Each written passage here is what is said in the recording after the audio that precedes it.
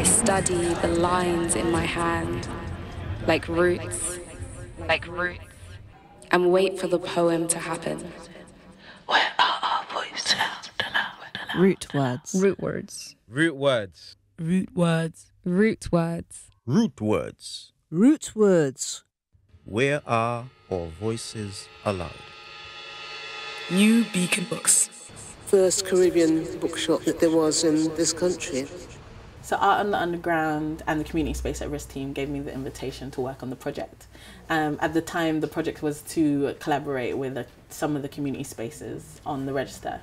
Finding New Beacon Books on the register and because I already had a connection and always wanted to work with them, we approached them to see if they'd be open to collaborating on the project. So the books and the texts really responded to my questioning of what should I do, you know, and I proposed to make a work that uses the voices in congregations from the texts, these poets, and their words and their poems, and brings them into collaboration in that same multivocal, polyvocal way, and that I will ask the spaces or the people that support the spaces that are on the register to speak the poems aloud. Kamau Brathwaite's History of the Voice. The oral tradition, on the other hand, demands not only the griot, but the audience to complete the community. The noise and sounds that the maker makes are responded to by the audience and are returned to him. Chris, what do I hear? Chris. I come from a Caribbean culture and menstruation, so my background and my upbringing had a lot of sound within it because my brother was an event producer. We had a sound system at home. I always say I slept amongst the speakers. So to put voices and sound within my work became a really integral part of like finding my voice within the art space. Recording. Root words. Where are our voices allowed?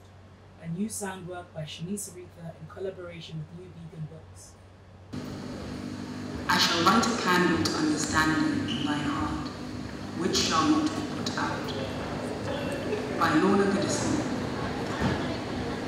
I shall light a candle of understanding, seize the training of impossible hedges round this life.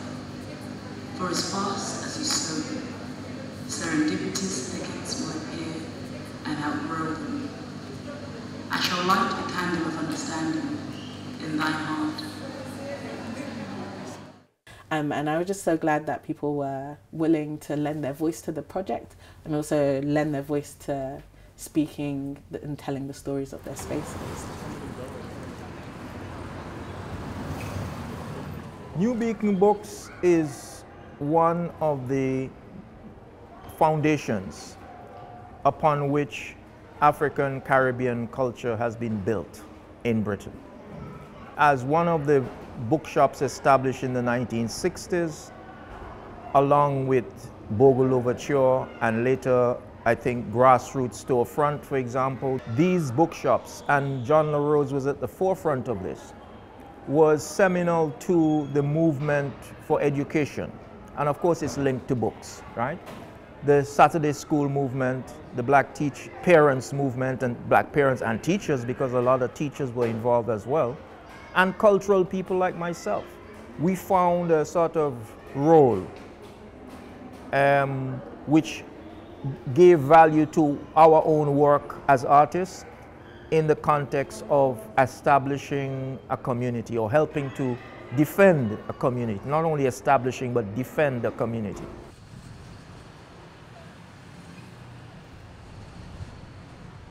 Rumi's Cave is a really special space for me. It's somewhere, I think probably the first place where I was able to get on stage and feel welcomed and supported and experimental. Like I felt like I could try something new and I wouldn't be heckled. And it's just really a welcoming space for a lot of people. And now I've progressed with my relationship with them, and I'm hosting an open mic night on a regular basis for them. And it's just, I'm constantly inspired by the people who come through and share space with us and share their work in all sorts of different forms, in storytelling, in poetry, in comedy, in music. And it's just great to see a new surprise every time. With the loss of community spaces is where we've realised how important it is to people, for people to find somewhere that they can celebrate birthdays, where they can remember people when they've passed away, where they can go to educate themselves for something that is, not normal school, like, all the different things that people can share. And I think the whole point is that people do want a space to gather. That's what we want. We want a permanent space where people can use it for whatever it is that they need, and that it won't disappear.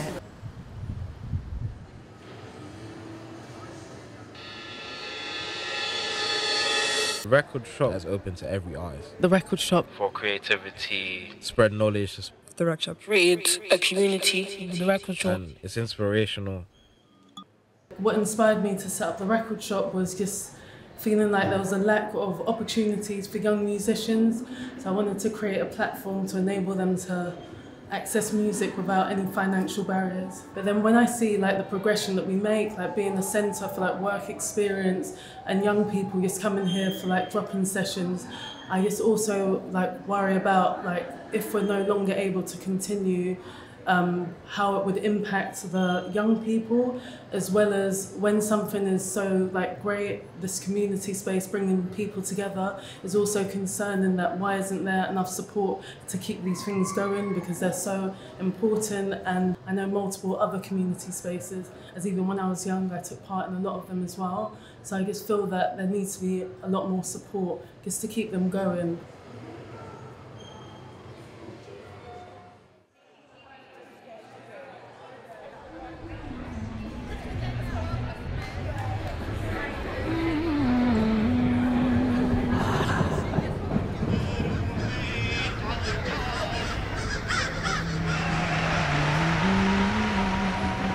I study the lines in my hand, like roots, and wait for the poem to happen.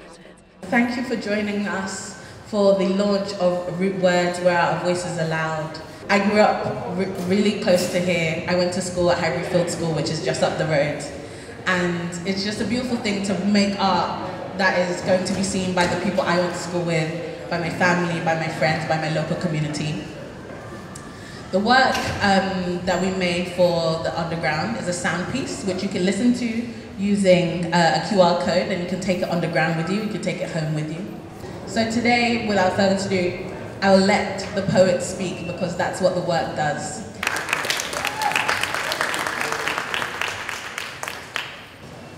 The weary man said only yesterday, any number play, but this is serious now.